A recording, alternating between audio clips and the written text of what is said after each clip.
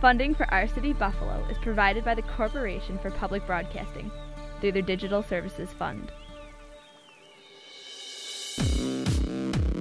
How do you help kids learn about their city and care about the direction of its future?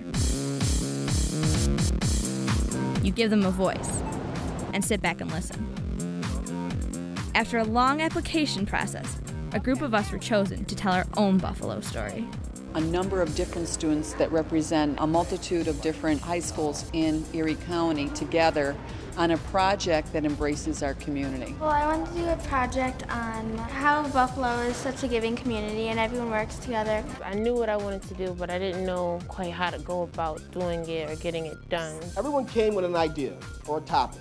Before we leave here this evening, you will actually have your topic fleshed out and know exactly what you want to do. I am a little bit nervous because I don't really know anything about producing a film or anything, but it'll be like a learning experience.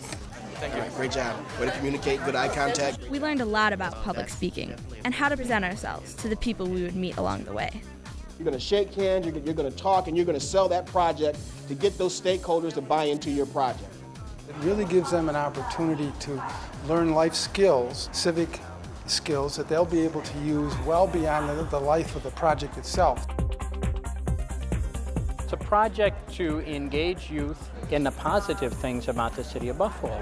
Many times we neglect to ask our young people, what's important to you? How do you contribute to the community and what do you expect to see?